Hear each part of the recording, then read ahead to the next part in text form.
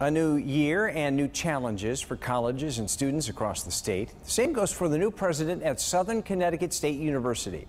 News 8 Scott McDonald takes a stroll across campus now to outline the fresh vision for the Owls of Southern Connecticut State.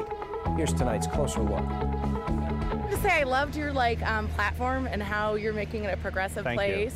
And that really warms my heart. Oh, good. As the new president of Southern Connecticut State University. I'm Joe, I'm the president, by the way.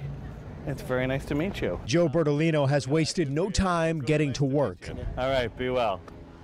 Look at that, you bump into everybody here. And getting to know his students. When you took the job, what did you think? And were you excited about the possibilities here, just looking at the campus and what it's like? I fell in love with the place almost instantly. It's a striking campus, and his first order of business: keep writing. You'll find your place. It'll be okay.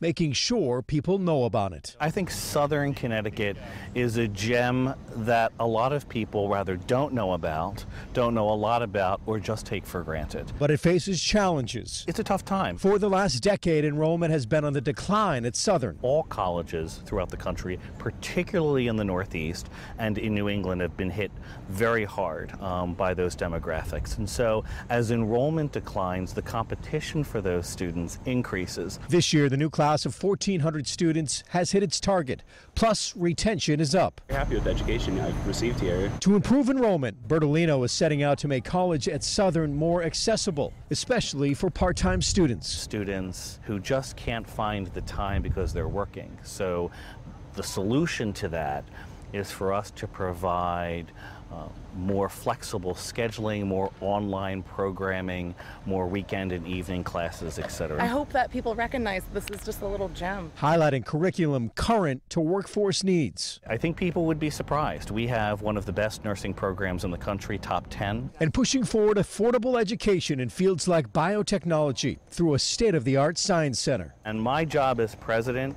is to ensure that we raise the profile, that people know we're here to serve the community, and as one student rolls by, that we're here to provide students like that with opportunities for the next phase of their life. In New Haven, Scott McDonald, News 8.